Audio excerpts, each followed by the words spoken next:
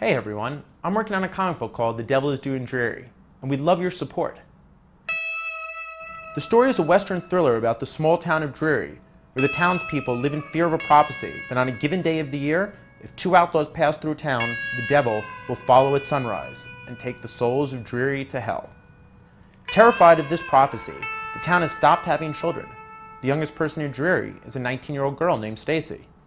On this day, two men, Jack and Tino, pass through town and their car breaks down. The people of Dreary are convinced Jack and Tino are the outlaws they've been waiting for. As we count down to dawn, we learn that not everyone is as they seem. Here's Dave Parkin, the creator of Dreary. Hello everyone, and thank you for your help. I spent a lot of time in the American Southwest as a child. I heard tales about the devil and other folklore around campfires. This comic is a chance to tell my own story.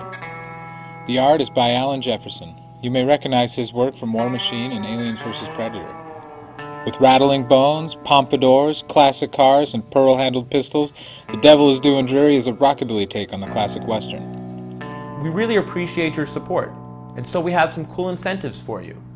From signed copies of the book, to original artwork, to actually drawing you into the fourth book as a character. We can't finish this project without you, so please contribute and help us make this a reality.